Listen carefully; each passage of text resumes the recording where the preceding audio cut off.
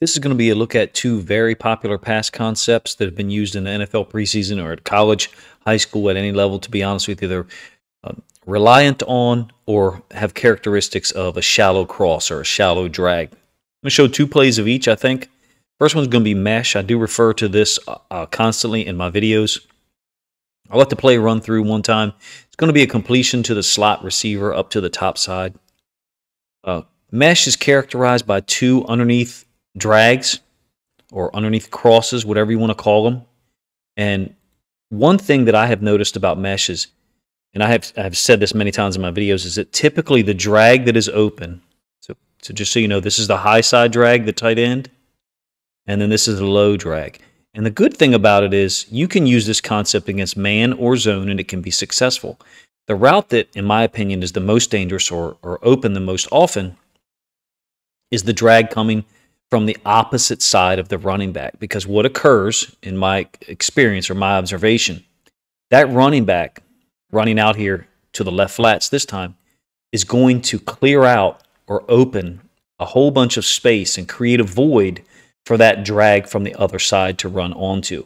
Now, one thing to mention here about the man-to-man, when you get man, like you clearly have here, and this is the under drag, the job of the topside guy is to make sure that this defender goes either under him or over him, either way, but isn't allowed to stick right to that slot receiver in a manner. And you can see this DB has already recognized it. You'll see, I'll pull this back just for a moment. You'll see he recognizes it and goes underneath of 89, the tight end's, high side drag. Another element to this in mesh is you have a later developing sit route, usually in between the hashes. Sometimes it's a tight end, sometimes it's a receiver. But in any case, you've got two shallow drags, a sit route in the middle of the field, in between the hashes, and then a running back who is creating space to one side of the field. Here's the running back to Carolina's right against Washington in the preseason. Who's open? The slot receiver, DJ Moore, from the other side. So it's the route that originates from the opposite side of the running back. Now, this is a Ravens channel, and I try to relate things to Ravens plays and concepts and players. This is the route that's been open for the Ravens for the better part of a year plus, and that we are not hitting enough of. So I'm talking about this route right here that's completed to DJ Moore in that open space. That's the route, the underneath drag, that we are not completing. And there are people who have pointed it out, myself included, but others way smarter than me in their content have pointed it out, that that's one of the things that Lamar doesn't do a great job of, is on the mesh concept, understanding which guy should be the one to get open. Now let's talk for a second about the defense. This is zone, so the pick or the rub concept isn't working in the exact same way because you don't have a trailing defender, this linebacker, running underneath of it. He's passing off DJ Moore's route because it is a zone. Doesn't matter. You can still defeat zone concepts with it. You don't have the late sit route in between the hashes, but that's the mesh concept. If you've heard me refer to it in videos, I'm going to try to do some of these so that as I explain concepts in my reaction videos or just talking about plays, maybe in a commentary vid, people have a little bit of a background on what it is. That's mesh. It's characterized by two underneath crossers and a sit route in between the middle of the field and a running back essentially clearing out space. If you watch the Penn State-Purdue game Thursday night, Penn State's first touchdown to Mitchell Tinsley was on a mesh concept. He was the underneath drag, and their last touchdown was on a mesh concept, except they threw to the running back. All right, shallow cross, a little different. Same concept, though. You have a shallow drag or cross, but this time it's originating from the same side as the running back. So this receiver running the shallow cross, and then you have the running back flaring out to that side. I'll pull this back one more time in a moment.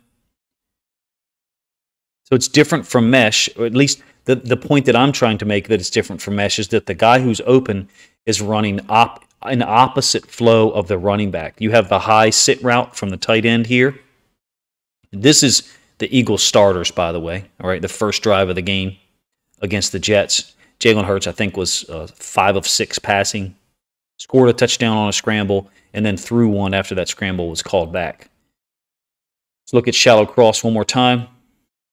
The Giants against the Bengals. So you've got the running back on the right. So my contention is that the guy who's generally going to be open is this receiver here.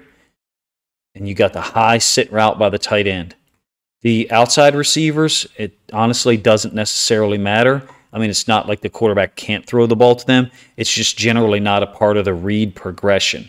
If the quarterback were to go up top on this play here to this guy, this is just called, okay, I've got a matchup here I think I can win. Let me take a shot up top. The read progression is middle of the field and then running back late. And you can see the running back flaring. It's man, by the way. The shallow cross or drag here, and then the sit route by the tight end is who is targeted. The tight end there is being guarded by Dax Hill, by the way. Tremendously talented young safety out of Michigan. Tight coverage here. Challenges the catch. Tight end still able to pull the football in. That's the shallow cross concept. Third and final time I'm going to show you that. Arizona against the Ravens, running back here. Flare out to this side. Tight end. High sit route in the middle. I believe it's the slot receiver here who runs the shallow drag or the cross.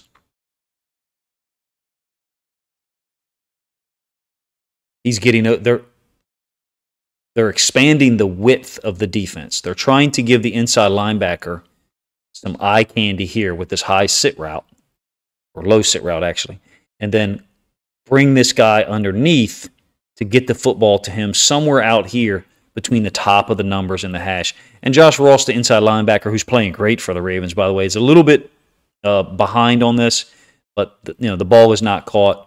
Depending on the coverage, shallow cross can work against man or zone as well. Quick little video here on 2 concepts, mesh and shallow cross. I didn't really talk about the outside receivers, to be honest with you. They're not a part of the read progression generally in these concepts, but you can see tagged pass concepts at times where you, like for the shallow cross, where you have the low sit route, shallow cross, and you have the running back flaring out on like a swing route, and then you have some late developing dig, from the other side of the field. That could be a late part of the progression if the quarterback gets time. Let me know in the comment section if you enjoy these videos with conceptual names of pass concepts. I don't always use the Madden names, to be honest with you. So there's times where myself and another person are speaking accurately, but we're not speaking the same language. It's not that I'm wrong or that person is wrong. It's just that we don't have the same background in terms of where our football terminology comes from. Mine comes from a particular system. Again, Madden or other NFL concepts maybe name things differently. I believe these here are generally accepted, the 2 that I've given you today, mesh and shallow cross. If you would like for me to do some other conceptual videos on pass plays or run concepts, please let me know. I do have one loaded up and ready to go for probably Sunday afternoon on power and power read, something that the Ravens and the Eagles ran a lot of in 2020 and 2021. Appreciate you guys checking out the video. If it's your first time watching one of my videos and you enjoy the content, please consider subscribing to the channel.